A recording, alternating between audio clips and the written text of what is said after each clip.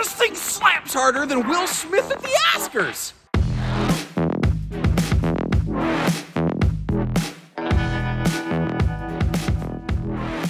Hey everybody, Josh the RV Nerd here at Bish's RV. Well, actually not here at Bish's RV, with Bish's RV here at Winnebago Towable headquarters today at your request. A lot of folks have been writing in and saying, Josh, Winnebago has this new model that looks absolutely awesome, but I can't find any good video of it. And I made arrangements with Winnebago, and they pulled one in here on a snowy winter day so that we could get this footage. So if you appreciate how we get away from the office, and you appreciate how Winnebago set us up today, hit that like button, leave us a little note that says thank you, and subscribe if you're new with us. And I tell you what, every RV has to have a name. This thing ought to be called Tabasco because it's got the hot sauce. This might be one of the very best couples camping floor plans I think I've ever seen. If you saw my video on the Cougar 23 MLE fifth wheel, they basically kind of did that in a travel trailer. But what they did in the living room and kitchen area by creating like an extended bar with just insane prep space, good campsite window coverage, especially when you're sitting down, it feels very organic. And then the fact that you've got this like slide open dining desk multi-function thing with a pair of fold-away guest chairs. This, I think, I've seen so many requests. People say, what if instead of a dinette, I had an extra bar and like I could turn it into a desk? Instead of doing the DIY retrofit at home with the hacksaw Jim Duggan, they've done it right from the factory. And I guarantee you, now that I've seen it, more and more brands are gonna try doing this. I'm really curious about your feedback. What do you think about this concept of a window-facing dining desk in place of a traditional booth or table and chairs? It almost feels like we need a third option now. This thing has amazing travel access. It has awesome storage, true queen bed in a private bedroom. So many good qualities and very few points of concern for my personal book. There's some weird things about this. I'm going to share the good, the bad, with the ugly, with everything in between. I've already talked enough, obviously. Let's get inside and see all the cool, fun, new features this one has to offer. And I want to hear your thoughts on this. And I think what's so great here is this not only has just a killer floor plan, like as I personally feel, and it's just my 2 cents. I'm not the final authority on anything by any means. I personally feel this is one of the best couples camping floor plans I've seen created in such a very long time. But it's also got some interesting, pretty unique qualities. So many travel trailers, they're just copy and paste, interchangeable from one brand to the next. You just slap on a new sticker, a new color, and they are hyper similar. Winnebago does some things differently. They kind of built their own rule set. So these minis used to be 6.5 foot tall inside. They are a very interesting 6'8" ceiling height, because what they actually did is they used a low profile air conditioner so that they didn't increase their overall exterior height, but they did increase their interior living space. It's a very kind of different way that they've gone about it here, which I think is very cool. Now, another major detail on this one is you have some swaptions when it comes to the seating. I think the theater seating here that we're looking at is going to be the most popular, but there's also a trifold sleeper sofa and U-dinette options all available in here. And the reason you can tell that is if you see a theater seat and there's room for side stands on both sides of it, that's a slide space. That's a seating area that's big enough to accommodate a true U-dinette. So I'd be kind of curious, which seating setup would you like on yours? And I love how they put household and USB plugs on both those sets of outlets. Another thing that really opens this one up is the fact that that refrigerator is installed in the slide out. It gets it out of the way. But being fair, that does mean that if you're tall like me and you're not paying attention and you're walking the fridge, this can happen. So keep an eye out for that. Avoid that wherever possible. Now back here in the kitchen in this thing's incredible. Awesome storage. And I will, like, there's about an acre of countertop space here. There's more countertop prep space in this RV than I see in some luxury fifth wheels. Like, this rivals a giant 382 Alliance full-timing fifth wheel in terms of countertop prep space. But the kitchen arrangement's a little unconventional. Personally, my Midwestern park camping roots, it works very well for me. Up top here, we do have a convection microwave, but when we slide down, you might notice there's not an oven. However, Winnebago didn't forget about our southern cousins who like their cookies and biscuits. It is oven prepped. Basically, there is a propane line effectively that you could run to that space, install an oven, and if, you know, you like this thing, but you're like, man, that oven's a deal breaker. I love everything about this, but I have to have an oven. Keep in mind, it is something that can be accomplished here. Now, when you sit over here at the theater seating like I'm at, you suddenly start to key into the fact that you have some really good window coverage. Now, the TV is mounted up a little high. When you kick back in the theater seat, I don't think it's too bad, but once again, that's just my 2 cents, and I really, you know, welcome your input and your opinions here. Now, this is actually kind of cool, how they're really good about putting the toe kicks down at the base of, like, every cabinet that you see right here. They make sure that, you know, you can really stand, like, right up next to the bar space, and as you've already seen in our floor plan in a flash, you got that desk area, and I will see that, or show that for you in far more detail. I'm kind of curious. I think I know the answer to this. But do you like or dislike the little level exchange there on the countertop? Considering how much prep space there is in the kitchen proper, I'm not too worried about it, but I know some people prefer to have everything on one level. I don't know. I'm kind of curious about your opinions there. Did you notice the countertop level power outlets on the rear wall, by the way, right where you want them, where they're easy to get to? They have just nailed a bunch of things. They have a bang-up lighting package in here. It really lightens and brightens up. There's a couple areas, though, in that big, deep slide, like next to the fridge. It does feel a little dim, but, I mean, I'm searching for trouble with the mapping glasses over here. Overall, this thing is great. Now, if you're preferring the more cuddle compliance, you might want to go with the hide-a-bed instead of the theater seat, because that does put that hard divider between you and your little sweetie num-nums beside you. Or whatever pet name you have for one another. That's the stupidest thing I think I've said in a long time, and that's saying something. I say a lot of stupid things. Now, what's interesting, I don't even know if they needed to do it, but take a look at this. That TV can pivot around, so you can see, I don't know why you'd want it to, but you could. And again, when you want it, there's a little slide-open desk, like, countertop extension drawer kind of thing, and a pair of fold-away guest chairs that you can bust out when and if you want them. So if you want to actually, you know, sit down and have a bite to eat, you don't want to do some dinofa dining over there at the theater seat or the hide-a-bed, you can do that. What's also, I think, kind of cool is if you are entertaining some, like, let's say you've got grandkids over for the weekend or something like that. You could have the kids at their little desk station there, keeping themselves occupied while you're in the theater seat, enjoying your entertainment and keeping an eye on everything. You know, your campsite, you've got crossbreeds windows like crazy in this. And I mean, I'm sure you've noticed the kitchen storage in this is incredible. They have really crushed the kitchen storage. Now, I will also tell you, the camera doesn't see the lower kitchen cabinets quite properly. They're probably reading as black on camera. They are not. They're actually like this interesting deep naval blue, or navy blue, some people might call it, but I don't know why. For some reason, the RV industry, you tend to see naval blue, not like belly button naval, but you get the idea, like on the water.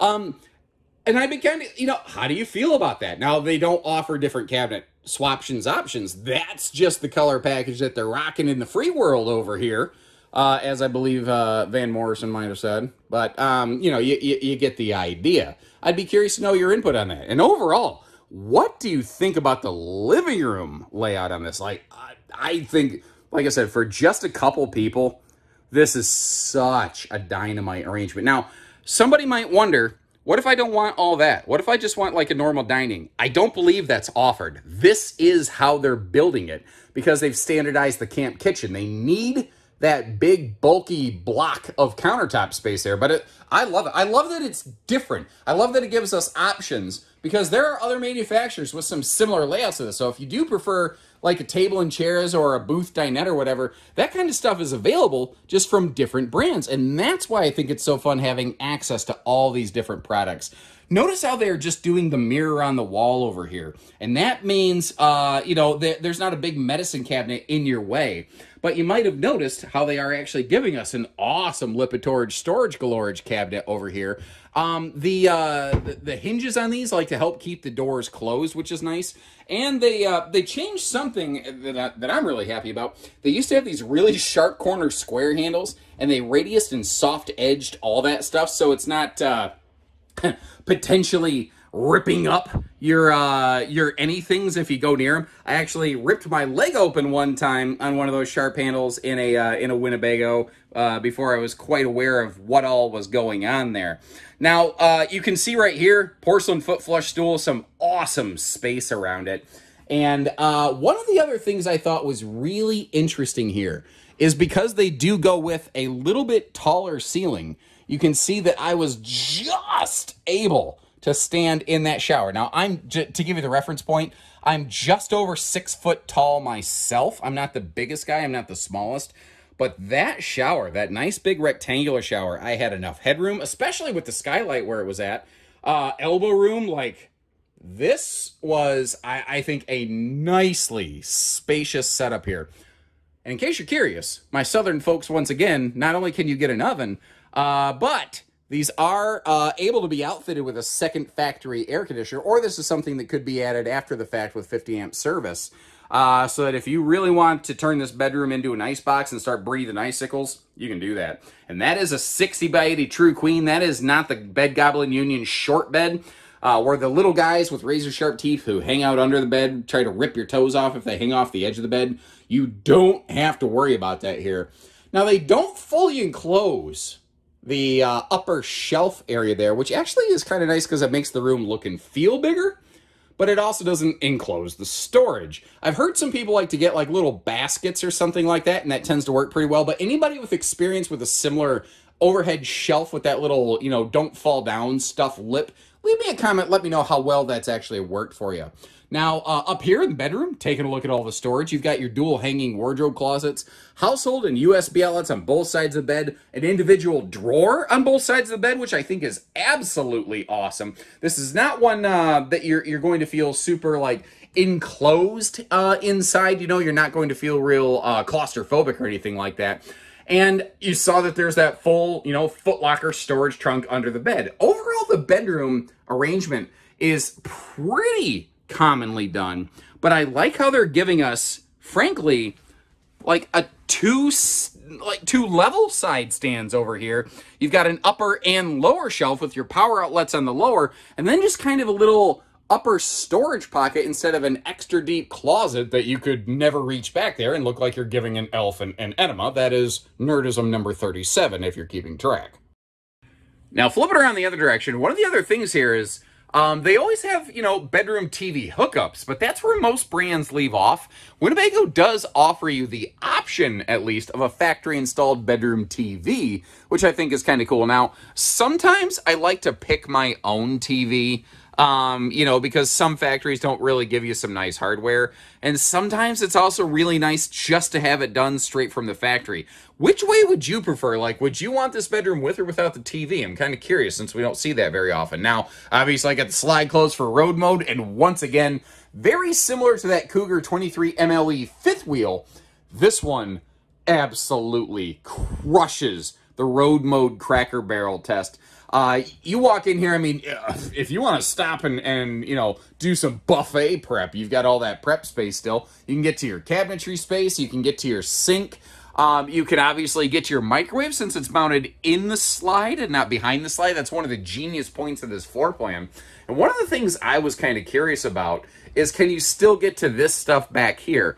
And it's a little tight, but if you really, really, really needed to get into that cabinet over there, you should still be able to do that. So, I mean, personally, in terms of travel function, I'm going to give this thing, you know, maybe not an A+, but not an A-. I'm just going to give it a flat old plain Jane A. And this thing crushes the Cracker Barrel test. My personal opinion. What's your take? And by the way, right by the door, you have a handy little wireless phone charge pad right there, which is really handy if you want to, like, you know, be Bluetooth in your music. You just want to reach inside, turn that up, down when you need to. It's great to be able to like just reach in and grab your phone, but I know that when I camp, I don't always wear shorts that have pockets. I don't always have my phone on me, nor do I always want it on me, but it's nice to know that I can just hop over and grab it real quick. Now, stepping outside here, if we start talking towing, I think this one has quite a bit of half-ton potential. It's going to really kind of depend on the specific capacities of your half-ton, as well as where you're towing it. Because, like, you know, if you're going through hills and mountains, a lot of gas half-tons lose a lot of horsepower, up to 50% of their horsepower. When you start getting into thinner air with less oxygen at elevations, that's something a lot of people don't talk about. So you might want to go 3/4 depending on where you're at. But in flatland southern Michigan, late model tow package half-ton should handle this thing pretty readily. I tell you what, they've got a full factory solar package on the roof. Well, I say full factory. They've got a 200-watt factory solar package up on the roof, 30-amp charge controller, but they are still prepped for that side solar prep plug if you want to have a portable kind of job. You can see the slam latches and magnet holdbacks, and those are sealed piano hinges as well. But look inside here. Wide baggage doors, big compartment on both sides. Again, if I'm going to be nitpicky, I just kind of wish that that power switch, your disconnect switch, was mounted up higher away from shifting cargo. But notice how there is a heat register down here. This is actually a forced air heated front compartment, which very, very few travel trailers have. And considering this cavity is directly under your bed, that you know, if you're doing that spring and fall camping, that might help you sleep comfy at night. Now, sliding over to the other side of that full pass-through compartment right here, I saw somebody leave a comment on one of my videos recently that Winnebago doesn't put any seals in their baggage doors, and that's just literally not correct. I don't know where that concept came from, but like if you go back in that footage a little bit, you could actually see them there. Power tongue jack up front. Most trailers tend to have stuff like that. Room for 2 batteries. You know, room for 30-pound propane tanks if you're so inclined. 20s, I believe, are standard, 30s being optional. And as the sticker up front indicates, they are using a little bit different frame and chassis on these. I haven't talked about that much recently, it occurs to me. But it is an aircraft-style huck-bolted frame by Norco. It's not an LCI, it's not a Lippert chassis. The whole idea behind this is that it's using HSLA steel, high strength, low alloy, which is lighter, thinner, but stronger. It's just a higher grade material. A lot of times when you hear thinner, your alarms start going off, but it's just a better grade material effectively. Now, something that's very cool is these are power stabilizers, but they use individual switches for each individual stabilizer. They're not like a V-pivot kind of scissor system. Enclosed underbelly, radiant barrier, and holding tank heaters are all standard on this, which people start asking that question, is it 4 seasons? If you watch my videos on the regulars, you know that I don't believe in the concept of a, quote, 4 seasons camper. And if you get in the, you know, full-time RVing groups, after we've had some really nasty cold snaps, you'll see exactly why I say that. Even the biggest, baddest fifth wheels with the best insulation packages are not made for the kind of weather that Mother Earth can throw at her. So kind of keep that in mind. So basically, if the snowflakes are flying, if it dips below freezing tonight and comes back tomorrow, this camper will be okay. If it's going to stay hard frozen around 0 degrees, it's not proven for that. So keep that. I'm just kind of keen in. Look at the awning. Look at how big that awning is. Oh, baby. And the door's dead in the middle of the awning. You know why that's cool? Because if it's raining and you're going stir crazy and you want to expand your living space, you can go outside. And since the awning arm is not right next to the entry door, you're not going to get spritzed in the face. That is really cool. Regular viewers will know my 2 thoughts on the comment section there, but for those who are not regular viewers, if the regular viewers could fill them in the comment section, that would be greatly appreciated. Now, because they went with that like dining desk buffet serving station epic extended countertop, they had a cavity that they could do something with, and they put a very nice low-profile camp kitchen in this thing. You got your little outdoor mini fridge, Dad's medicine cabinet for the bottled water and the barley pop, and a real sink with a real drain into a holding tank, but down here at like belly level where you can actually reach it, or if you're a little shorter than me, maybe chest level. But the fact is, it's not way above your head. I like the extra outlets out there, and this is kind of cool. You've got a slide open grill that becomes a slide open griddle if desired. Very handy if you're looking for some hot stuff, baby, this evening, some hot stuff, baby, tonight. Who picked up the Donna Summer reference there? It wasn't exactly subtle. Goodyear Endurance radial standard on these. You may have noticed a couple little black boxes mounted on the forward wall in the front pass-through compartment. One of those was the 30 amp charge controller. One of those was prep for TPMS. So if you do want to get a tire pressure monitoring system, this one is basically set up to just stick one on, and then you calibrate it to your phone, and your phone will, you know, chirp at you with whatever updates that are needed. Now, the back here, you've got both a rear bumper and an accessory hitch. That's 250 pounds for accessories, by the way. Backing up here, you see a full hot-cold outside utility shower. You may have noticed you have in the camp kitchen a real sink with a drain, and next to it a cold water, like garden hose style sprayer, and they still have the outside kitchen. And kind of like how they're giving you a rear bumper and a rear receiver hitch, Winnebago is really kind of excelling at giving you and instead of or here. And today's Winnebago mini moment brought to you by absolutely no one, because I don't do sponsored content. I try to always let you know this is now a lot of this might be sometimes my personal opinion, but it's always, you know, clear of influence from outside third parties. I wanted to also give you a quick little overview on some construction. Winnebago is using Asdel in their sidewalls. Your sidewalls are an all aluminum framed structure. You do have plywood floor decking, 5/8 tongue and groove plywood flooring, so you don't have to worry about soft spots developing over time. You also have aluminum joists in the floor. Up top, you've got a fully walkable roof. You see that ladder back there. And just to kind of give you a little bit of a peek up there, let's flip the camera around and hop upstairs. As you can see, like I said, you know, fully walkable. You can see me cruising around this thing up there. And then up top, you've got a 200 watt factory solar package, but with that 30 amp charge controller, you should be able to expand on that a little bit. So if you're looking for a little extra solar, you could add more panels to the roof, but also keep in mind, you still have that portable side mount prep plug, and with that receiver hitch on the back, if you wanted to get like a little generator tray or something like that and really take this thing off grid and want to have full use of all your functions, well, they've kind of made it so that you can sort of do whatever you want with this. So once again, let me know what you think. If you'd like this again in a more fifth wheel version, Cougar makes that. There are some other things kind of similar in the travel trailer world, like an Imagine 22 MLE, a Cougar 22 MLS, and a whole bunch of things like that. But instead of just saying copy and paste and making the same floor plan over again, I have huge respect that Winnebago gave it a little bit of a half, well, you know, really they gave this thing, I think, like 3 different little half twists. I like this. I like this. I'm going to have to really sit down and, you know, this is definitely going in my personal travel trailer top 5 for the 23 season. When I put that video together later this year, I can guarantee you are going to see this model in there. I like this. I like what I see. I like this a lot. But that's my 2 cents. Well, maybe 2.5 cents with inflation. Now that I've said the dreaded I word, I'm sure YouTube will flag me, but neither here nor there. I've talked a lot.